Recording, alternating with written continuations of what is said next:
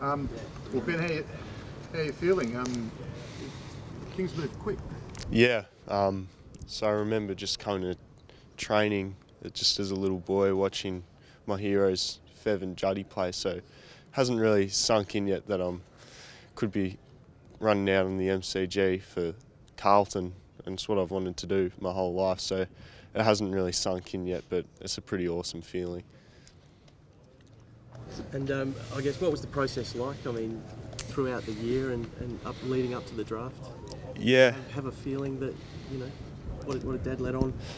Yeah, well, Dad removed himself from my process, so it was left up to Stuka and Mick and the rest of the recruiting team. So, yeah, I had an inkling, but yeah, nothing was certain throughout the whole year, so I had to wait till draft night like every other kid. But yeah, I'm happy the process is over because it was long and stressful, especially waiting till pick 70. So yeah, I'm just happy to be here, really. So did you tell him, perhaps you could have made it a bit easier for me, Dad, give me a bit of a chop out? Oh no, he barely speaks to me, so no, he was just focused on getting Walshy and Stock through the door, really, so he wasn't really giving me too much. So for those that haven't seen you play, Ben, you're different to your dad, you're different to your brother. Yeah. Talk us through the kind of player that you're going to be at AFL level. Yeah, so I think I'm pretty versatile. I can play at both ends of the ground, so I'm a key position player, a lockdown defender or a lead-up forward. So yeah, a little bit taller than Jack and Dad, but yeah, I just really want to make a name for myself and really build on the legacy that Dad and my nunua have left here. Was there a message from the old man after getting drafted? I not like a message, but I just know what he expects of me. That's just to try hard, training every game, and just leave it all out there, because it's a pretty awesome opportunity that I get. Not everyone gets this opportunity, so you might as well just leave it all out there because it doesn't last forever. What's the aim for year one? Is it realistic to say that you want to play senior footy?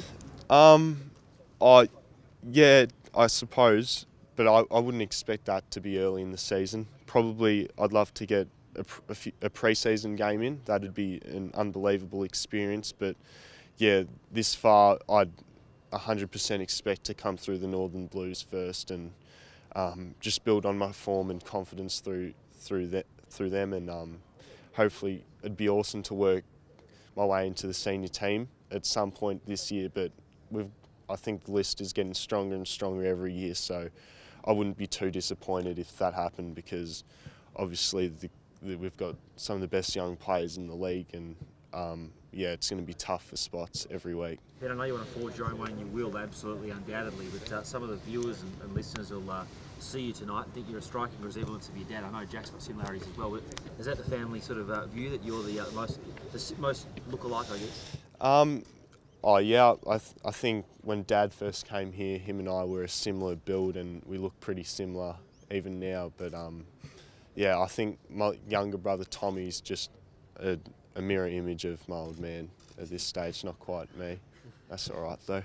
So Finbar, you might be the first Finbar in Carlton colours. Tell us what you bring and the type of player you are. You've used a fair bit of footy in the last few years. Yeah, I think just coming back, it's good to be back playing footy, but I think I bring a bit of zip on the forward line, kick, not a bad mark, so yeah, hopefully help the boys. Yeah, good culture and just work to improve, which would be good. Talk us through your growth spurt a couple of years ago. You went from a half forward flank into a ruckman in 12 months. Wouldn't even say a half forward flank, I'd say more of a pocket. And yeah, just rotating off the bench was my job, but yeah, more of a bigger man now, and yeah, key position, which is good. How much did you grow in that 12 months? I'd say about 10 centimetres or something, yeah. Did that bring problems with the back, or did you grow up? Yeah, I think quick growth, muscles weren't really keeping up, so a few injuries, and bones weren't as strong, so they were breaking pretty easily, but now it's pretty good, back on the track, and yeah, ready to hit it hard. Fully fit? Yeah. After today, I'm not too fully fit, but close enough. I mean, just on your studies, I was told that you're a really keen student, a really diligent student. I know all the drafters are, but did you make a conscious decision this year really make sure you concentrate on Year 12 as well as the TAC Cup side of things? Well, I think that was more mum and dad. I think if I wasn't doing too well at school, they'd pull me out of footy for a little bit until I got my marks back on track. So I didn't really want that to happen. So just had to keep working through school, getting decent marks, and I guess I'd keep being able to play footy. So I didn't want to upset my parents. They're pretty scary people. What do you want to study?